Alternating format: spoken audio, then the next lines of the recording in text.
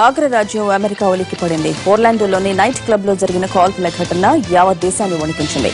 ఉన్మాది కాల్పుల్లో 50 మందికి పైగా చనిపోయారు. మరో 53 మంది గాయపడ్డారు. మరి కాసేపట్లో క్లబ్ ముస్తన్గా ఉన్మాది రెచ్చిపోయాడు. ఒక్కసారిగా విచక్షణారహితంగా కాల్పులు జరిపాడు. అప్పటిదాకా సందడిగా ఉన్న క్లబ్ రక్తసిక్తమైంది. అనేక మంది ప్రాణభయంతో పరుగులు పెట్టారు. కొందరు బాత్రూమ్ లో బిక్కుబిక్కుమంటూ గట్టారు. కాల్పుల్లో మొదట 20 మంది మరణించారని భావించినా చివరికి 50 మందికి పైగా చనిపోయినట్టు తేలింది. కాల్పుల విషయం తెలియగానే క్లబ్ ను చుట్టుముట్టిన పోలీసులు అతి కష్టం మీద ఉన్మాదిని మట్టుబెట్టారు. అతడిని ఆఫ్ఘాన్ సంతతికి చెందిన ఉమర్ మథీన్గా గుర్తించారు. క్లబ్ నుంచి 30 మంది బందీలను రక్షించారు.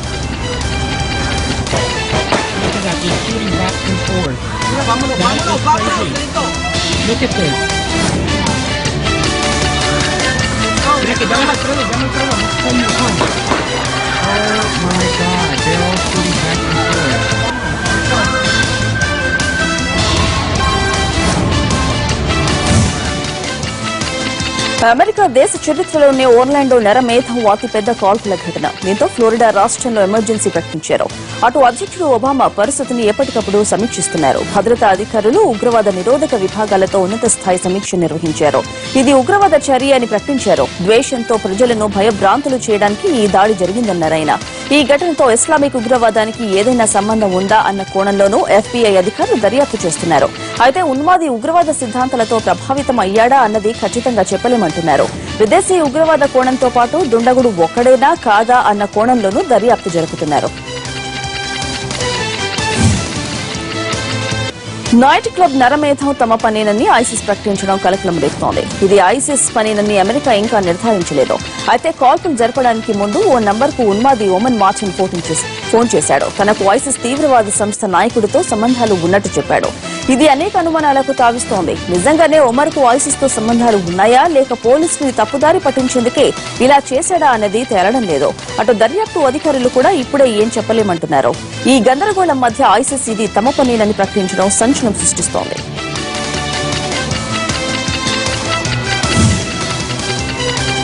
కాల్పులకు తెగబడ్డ ఒమర్ మార్చిన్ ను ఆఫ్ఘాన్ సంతతికి చెందిన వాడిగా గుర్తించారు. అమెరికాలో స్థిరపడిన ఆఫ్ఘాన్ దంపతులకు 1986లో జన్మించిన ఇతడు ఫ్లోరిడాలోని పోర్ట్ సెయింట్ లూజీలో నివసిస్తున్నాడు. ఒమర్ కు ఇంతకుముందు ఎలాంటి నేర చరిత్ర లేదు. అయితే ఇతడికి ఇస్లామిక్ ఉగ్రవాదంతో ఏమైనా సంబంధాలు ఉన్నాయా అన్న కోణంలో విచారణ జరుపుతున్నారు. ఒమర్ పై గతంలోనే అమెరికా దర్యాప్తు సంస్థలు నిఘా పెట్టాయని తెలుస్తోంది. ఒక దశలో మార్చిన్ పై విచారణ ప్రారంభించిన FBI తదుపరి విచారణ కోసం ఎలాంటి ఆధారాలు లభించకపోవడంతో ఆ కేసును మూసివేసింది.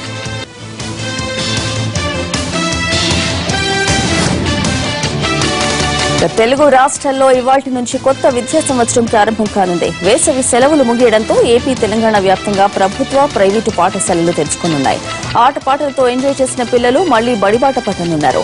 స్కూల్స్ రీఓపెన్ సందర్భంగా 2 రాష్ట్రాల ప్రభుత్వాలు ప్రత్యేక చర్యలు తీసుకుంటున్నాయి. ఇప్పటికే స్కూళ్లపై స్పెషల్ డ్రైవ్లు చేపట్టాయి. స్కూల్ వ్యానుల పనితీరు, టీచింగ్ స్టాఫ్ ఉన్నారా లేదా అన్న అంశాలపై సోదాలు నిర్వహిస్తున్నారు.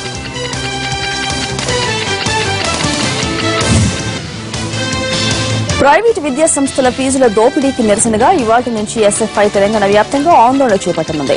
10 రోజుల పాటు మండల, జిల్లా కేంద్రాల్లో నిరసనలు ఉధృతం చేస్తామని విద్యార్థి నాయకులు తెలిపారు. ప్రభుత్వం ఇకనైనా ఫీజుల నియంత్రణకు ఖచ్చితమైన చట్టాలను తీసుకురావాలని డిమాండ్ చేశారు. ప్రభుత్వ జీవోలను పట్టించుకుని కార్పొరేట్ స్కూళ్లు, కాలేజీలపై చర్యలు తీసుకోవాలని SFI నాయకులు డిమాండ్ చేశారు.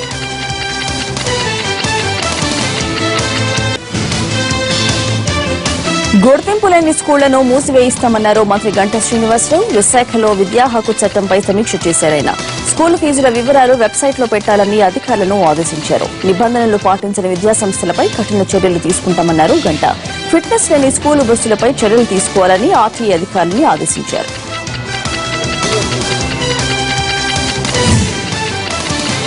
టీటీడీపీ నేతలు ఇవాళ Hyderabad lake view guest house లో పార్టీ అధినేత చంద్రబాబుతో భేటీ కాబోతున్నారు. తెలంగాణలో పార్టీ పరిస్థితి, బలోపేతానికి తీసుకోవాల్సిన చర్యలు, తాజా రాజకీయ పరిణామాలపై చర్చించనున్నారు. టీఆర్ఎస్ ఆపరేషన్ ఆకర్ష్ తో ఇప్పటికే పార్టీ చాలా బలహీనపడింది. దీంతో పార్టీకి పునర్వైభవం తీసుకొచ్చేందుకు తీసుకోవాల్సిన చర్యలపై నేతలకు చంద్రబాబు దిశానిర్దేశం చేయనున్నారు.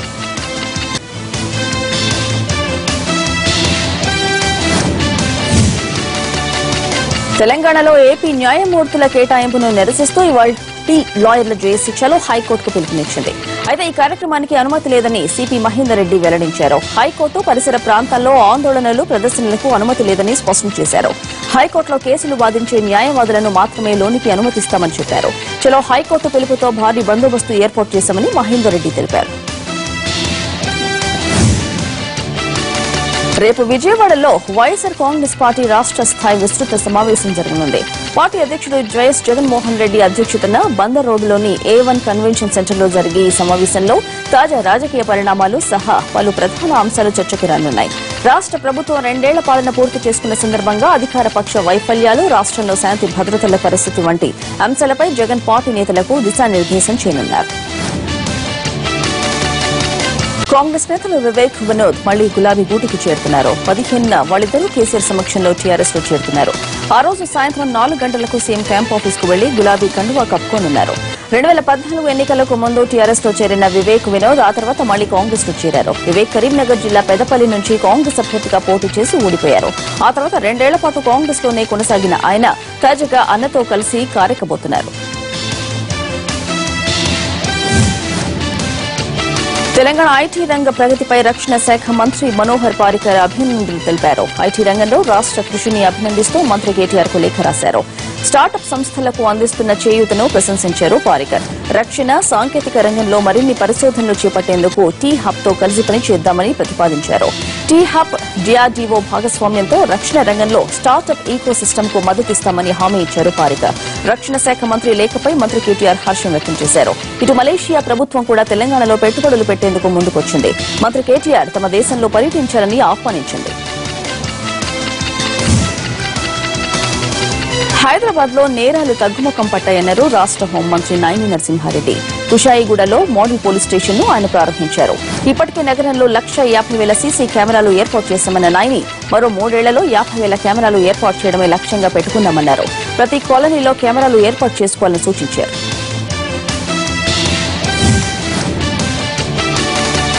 మహిళా రక్షణ విషయంలో పోలీసులు అప్రమత్తంగా ఉండాలన్నారు తిరుపతి అర్బన్ ఎస్పీ విజయలక్ష్మి. తిరుపతిలోని మహిళా వర్సిటీలో పోలీసులు, న్యాయవాదులకు ఏర్పాటు చేసిన crime against women, children work shop లో పాల్గొన్న ఆమె ఈ విషయంలో పోలీసులకు ప్రత్యేక శిక్షణ అవసరమన్నారు. ఈ మధ్య కాలంలో సైబర్ నేరాలు పెరుగుతుండటంతో మహిళలు ఇబ్బందులు పడుతున్నారని చెప్పారు.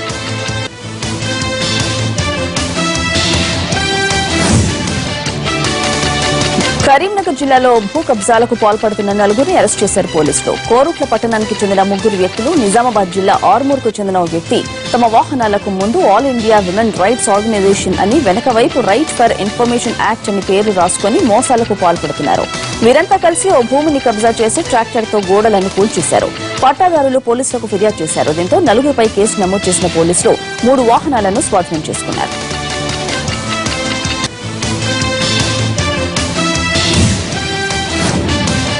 ఏపీలో రుతుపవనాలు నెమ్మదిగా కదులుతున్నాయని వాతావరణ శాఖ వెల్లడించింది. అనంతపురం, కడప, నెల్లూరు, ప్రకాశంలో కొంత భాగం విస్తరించాయని తెలిపింది.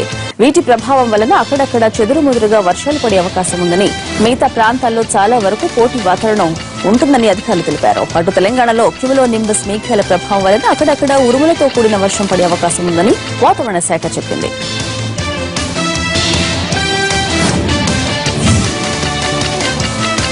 వాల్మీకులను ఎస్టీలుగా గుర్తించాలంటూ కర్నూలులో ఆందోళన చేపట్టారు. అన్ని విధాలుగా వెనుకబడి ఉన్న వాల్మీకులు అభివృద్ది చెందాలంటే ఎస్టీల జాబితాలో చేర్చడం ఒక్కటే మార్గమన్నారు. ప్రభుత్వం స్పందించి వెంటనే చర్యలు తీసుకోవాలని డిమాండ్ చేశారు. రాజ్ విహార్ సెంటర్ కు ర్యాలీగా వచ్చి రోడ్డుపై బైఠాయించిన ఆందోళనకారులను పోలీసులు అరెస్ట్ చేశారు.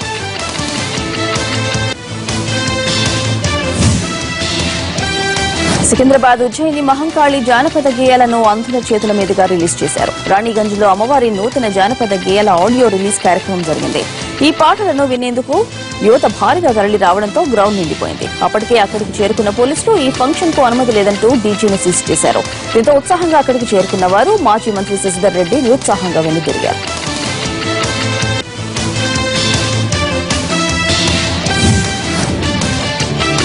హైదరాబాద్ లో తాళ్లపాక అన్నమాచార్య 608వ జయంతి వేడుకలు ఘనంగా జరిగాయి. కుషాయిగూడలోని శ్రీ వెంకటేశ్వర స్వామి దేవాలయంలో జరిగిన వేడుకల్లో సంకీర్తన సప్తగిరి, సంకీర్తన గోష్ఠగానం నిర్వహించారు.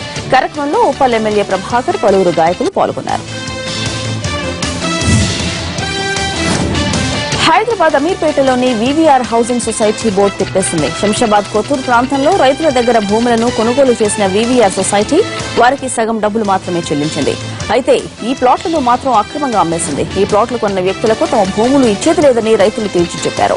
వివిఆర్ హౌసింగ్ సొసైటీ మొత్తం డబ్బులు చెల్లించాకే తమ భూములు ఇస్తామంటూ ప్లాట్లను కొన్న వ్యక్తులను అడ్డుకున్నారు. దీంతో మోసపోయిన ప్లాట్ల కొనుగోలుదారులు పోలీసులను ఆశ్రయించడంతో వివిఆర్ హౌసింగ్ సొసైటీ చైర్మన్ వాసుదేవరావును అదుపులోకి తీసుకున్నారు.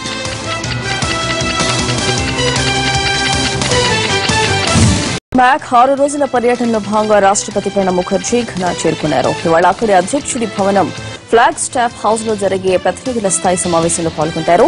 అక్కడి నుంచి ఐవరీ కోస్ట్ కు పయనమవుతారు. ఘనా ఐవరీ కోస్ట్ లో భారత రాష్ట్రపతి పర్యటించడం ఇదే మొదటిసారి. ఇక నమీబియాలో 2 దశాబ్దాల తర్వాత ఈ స్థాయి పర్యటన జరుగుతోంది. దృఢమైన రాజకీయ వ్యవస్థ కలిగిన ఈ దేశాలతో వాణిజ్య బంధాన్ని బలోపేతం చేసుకోవడమే రాష్ట్రపతి పర్యటన ప్రధాన ఉద్దేశం. అణు సరఫరాదారుల బృందం ఎన్ఎస్జీలో భారత సభ్యత్వానికి ఏకాభిప్రాయం అవసరమని చైనా అభిప్రాయపడింది. అతి సున్నితమైన అణు సాంకేతిక పరిజ్ఞానం సరఫరాను నియంత్రించే ఈ బృందంలో ఏ దేశాల్ని చేర్చుకోవాలనే దానిపై విస్తృత చర్చలు అవసరమని పేర్కొంది. ఎన్ఎస్జీలో సభ్యత్వం కోసం భారత్కు మద్దతు పెరుగుతోంది. ఇటీవల అగ్రరాజ్యం అమెరికా కూడా తన మద్దతు తెలిపింది. దీన్ని చైనా తీవ్రంగా వ్యతిరేకిస్తోంది. అణువస్త్ర వ్యాప్తి నిరోధక ఒప్పందంపై సంతకం చేయని దేశాలను ఎన్ఎస్జీలో ఎలా చేర్చుకుంటారని చైనా ప్రశ్నిస్తోంది. అమెరికాలోని న్యూయార్క్ లో నిర్వహించే అంతర్జాతీయ యోగా దినోత్సవానికి ఔత్సాహికులు భారీ సంఖ్యలో హాజరయ్యే అవకాశం ఉన్నట్లు కార్యక్రమ నిర్వాహకులు వెల్లడించారు. ఇండియా పర్మనెంట్ మిషన్ ఆధ్వర్యంలో ఈ నెల 20-21 తేదీల్లో యోగా దినోత్సవాన్ని నిర్వహించనున్నారు. ఇప్పటికే దీనికి సంబంధించి అన్ని ఏర్పాట్లు పూర్తి చేసేందుకు సన్నాహాలు చేస్తున్నారు. స్థానిక భారతీయుల కోసం దౌత్య కార్యాలయం వారం పాటు పలు కార్యక్రమాలను చేపట్టనుంది. ఢిల్లీ ఇతర రాష్ట్రాల్లో సిక్కు వ్యతిరేక అల్లర్ల కేసులను తిరిగి దర్యాప్తు చేసేందుకు కేంద్ర ప్రభుత్వం నియమించిన ప్రత్యేక దర్యాప్తు బృందం సెట్ 75 కేసులను తిరిగి తెరవాలని నిర్ణయించింది. మరికొన్ని నెలల్లో పంజాబ్లో ఎన్నికలు జరుగుతున్న వేళ కేంద్ర హోంమంత్రిత్వ శాఖ ఏర్పాటు చేసిన సెట్ ఈ నిర్ణయం తీసుకోవడం ఆసక్తిని రేపుతోంది. 1984లో నాటి ప్రధాని ఇందిరాగాంధీని ఆమె వ్యక్తిగత అంగరక్షకులో హత్య చేయడంతో దేశవ్యాప్తంగా తీవ్ర అలజడి చెలరేగింది. సిక్కులకు వ్యతిరేకంగా జరిగిన ఈ హింసాకాండలో మొత్తం 3,325 మందిని ఆందోళనకారులు చంపేశారు. Retired justice GP Mathur committee సూచన మేరకు కేంద్ర హోంమంత్రిత్వ శాఖ సెట్ ను ఏర్పాటు చేసింది. విదేశాల నుంచి బ్లాక్ మనీ తిరిగి తీసుకురావడంతో కేంద్రం సరైన చర్యలు చేపట్టలేకపోయిందని యోగా గురువు బాబా రామ్దేవ్ అసంతృప్తి వ్యక్తం చేశారు. ఈ విషయంలో దేశ ప్రజలు తీవ్ర నిరాశకు గురయ్యారని అన్నారు. అయితే అవినీతి నిర్మూలనకు మోడీ సర్కారు అనుసరిస్తున్న విధానాలను బాబా రామ్దేవ్ అభినందించారు. దేశంలో మద్దతు పదార్థాల వినియోగం పెరుగుతోందని దీన్ని కూడా కట్టడి చేసే దిశగా చర్యలు చేపట్టాలని సూచించారు.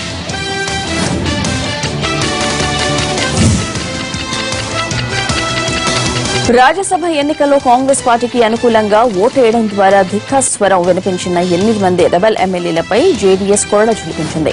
క్రాస్ ఓటింగ్ కు పాల్పడిన 8 మంది రెబెల్ ఎమ్మెల్యేలపై సస్పెన్షన్ వేటు వేసింది. నోటీసులు కూడా జారీ చేసింది. రాజ్యసభ ఎన్నికల్లో జేడీఎస్ అభ్యర్థి ఎం ఫారూక్ కు ఓటు వేయకుండా వీరంతా క్రాస్ ఓటింగ్ కు పాల్పడ్డారు. భారీగా క్రాస్ ఓటింగ్ జరగడంతో కాంగ్రెస్ 3వ అభ్యర్థిని గెలిపించుకోలేకపోయింది.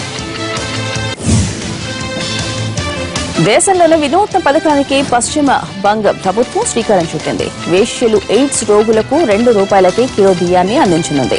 పేదలైన కుష్టు రోగులు, మూగ, చెవిటి చిన్నారులకు ఇదే పథకం కింద సహాయం అందించమన్నారు. మొదటి దశలో 1,00,000 మంది లబ్దిదారులను రాష్ట్ర వ్యాప్తంగా ఎంపిక చేయనున్నారు. 6 నెలల్లో సర్వే పూర్తి చేసి వచ్చే ఏడాది జనవరి నుంచి పథకాన్ని ప్రారంభిస్తామని అధికారులు తెలిపారు. చిన్నారుల అక్రమ రవాణాను నియంత్రించాలనే ఉద్దేశంతో బీహార్ ముఖ్యమంత్రి Nitish Kumar child labour tracking system ను ప్రారంభించారు. దీని ద్వారా బాల కార్మికులను కాపాడడంతో పాటు వారిని పునరావాస కేంద్రాలకు తరలించి బాగోగులను చూసుకోనున్నారు. కాపాడిన ప్రతి ఒక్క చిన్నారికి సీఎం సహాయ నిధి నుంచి ₹25,000 సహాయాన్ని అందించనున్నారు. ఆ డబ్బులు నేరుగా చిన్నారుల బ్యాంకు ఖాతాకే జమ అయ్యేలా ఏర్పాటు చేస్తున్నట్లు నితీష్ వెల్లడించారు. భారత్ పాక్ సరిహద్దు నుంచి మాదక ద్రవ్యాల అక్రమ రవాణాకు పాల్పడుతున్న 3 వ్యక్తులను బీఎస్ఎఫ్ జవానులు చంపేశారు. పంజాబ్ ఫజిక్లా నుంచి భారత్లోకి చొరబడేందుకు 3 పాకిస్తానీ స్మగ్లర్లు ప్రయత్నించారు. గమనించిన సిబ్బంది వారిని లొంగిపోవాలని ఆదేశించారు. బీఎస్ఎఫ్ జవాన్లను చూడగానే స్మగ్లర్లు కాల్పులు జరిపారు. దీంతో వారిపై జవాన్లు కూడా ఫైరింగ్ స్టార్ట్ చేశారు. హోరాహోరీ కాల్పుల్లో 3 స్మగ్లర్లు చనిపోయారు. వీరి నుంచి భారీ స్థాయిలో హెరాయిన్ ను, తుపాకులను, బుల్లెట్ ను స్వాధీనం చేసుకున్నారు. జమ్మూ కాశ్మీర్లోని కుల్గాం జిల్లాలో ఉగ్రవాదులు దాడికి తెగబడ్డారు. జిల్లాలోని ఖాజీగంజ్ వద్ద పెట్రోలింగ్ చేస్తున్న పోలీసులపై ఉగ్రవాదులు ఒక్కసారిగా దాడి చేశారు. ఈ ఘటనలో 4 పోలీసులు గాయపడ్డారు. ఊహించని ఈ దాడితో ఆర్మీ అప్రమత్తమైంది. సమీప ప్రాంతాల్లో కూంబింగ్ ముమ్మరం చేశారు. దాడికి పాల్పడింది ఎవరు, ఎక్కడి నుంచి వచ్చారు అన్న కోణంలో దర్యాప్తు చేస్తున్నారు. ఉడతా పంజాబ్ వివాదానికి తెరదించింది సెన్సార్ బోర్డు. ఏ సర్టిఫికేట్ తో మూవీకి క్లియరెన్స్ ఇచ్చింది. సినిమా సెన్సార్షిప్ విషయంలో తమపై వచ్చిన ఆరోపణలను ఖండించారు సెన్సార్ బోర్డు చైర్మన్ పహ్లాజ్ నిహాల్ని. చట్ట ప్రకారం రూల్ బుక్ ప్రకారమే వ్యవహరించామని స్పష్టం చేశారు. డ్రగ్ మాఫియా బ్యాక్ గ్రౌండ్ లో తెరకెక్కిన చిత్రంలోని కీలక సన్నివేశాలకు సెన్సార్ పడ్డంతో చిత్ర యూనిట్ కోర్టుకెక్కింది. షెడ్యూల్ ప్రకారం ఉడతా పంజాబ్ సినిమా ఈ నెల 17న విడుదల కావాల్సి ఉంది.